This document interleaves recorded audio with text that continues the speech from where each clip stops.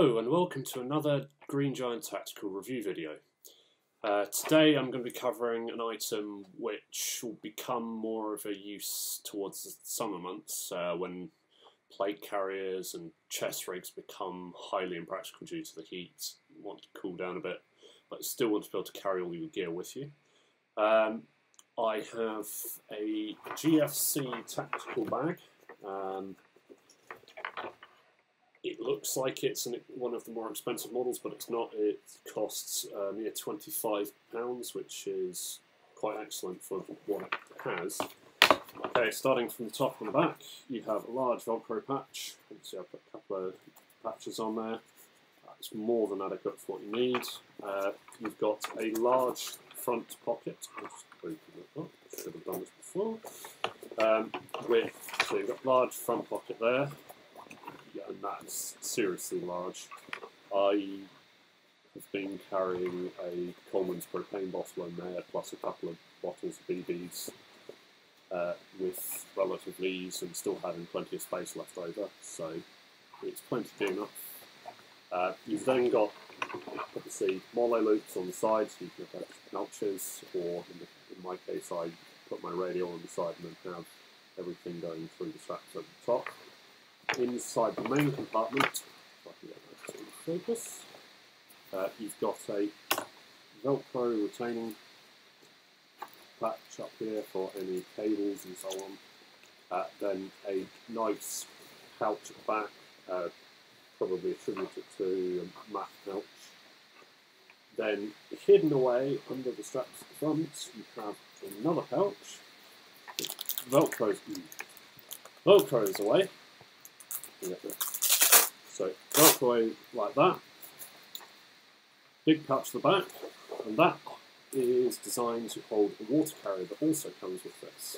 It's currently drying, so I won't bother fapping about that. It's a standard 3 litre water carrier. It's not great quality, but it will do, because frankly you're getting a bag and a water carrier for 25 quid.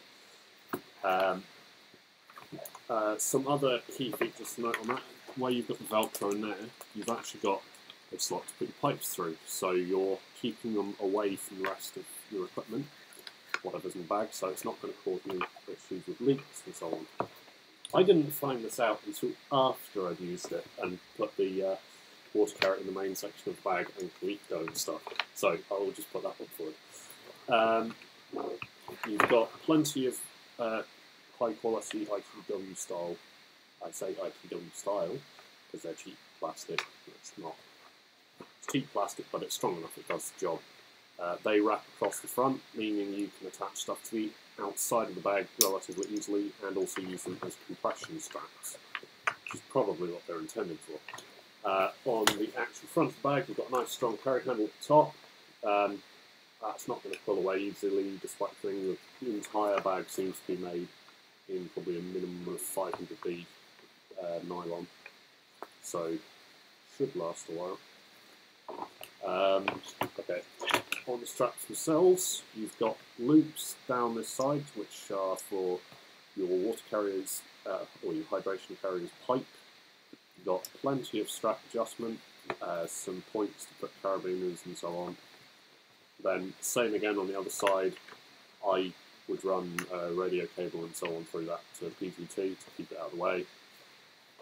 On the back, you have these straps, which are so that you can grab the straps themselves and actually, because you can detach these from the bottom.